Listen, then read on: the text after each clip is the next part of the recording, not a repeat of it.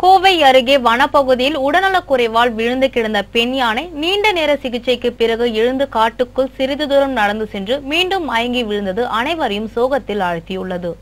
கோவையை அடுத்த பெரிய தடாகம் வனப்பகுதியில் 30 வயது மதிக்கத்தக்க பெண் யானை ஒன்று பிசச்செடியை உண்டதால் மயங்கி விழுந்து கிடந்தது. இந்த யானையை காப்பாற்ற கடந்த 2 நாட்களாக வனத்துறையினரும் மருத்துவர்களும் தீவிர சிகிச்சை அளித்தனர்.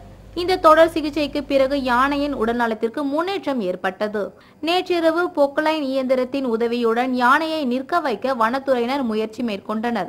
பல மணி நேர போராட்டத்திற்கு பிறகு தடுமாறியபடி எழுந்து நின்ற யானை அங்கிருந்த தண்ணீரை குடித்துவிட்டு மீண்டும் வனப்பகுதிக்குள் மெதுவாக நடந்து சென்றது.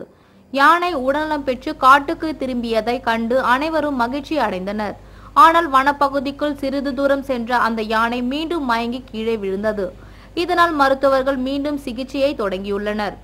நாள் கணக்கில் விழுந்து கிடந்தால் உடல்நலம் தேறுவது கடினம் என்பதால் அதனை மீண்டும் நடக்க வைக்கும் முயற்சிக்கு மேற்கொள்ளப்பட்டு வருகின்றன.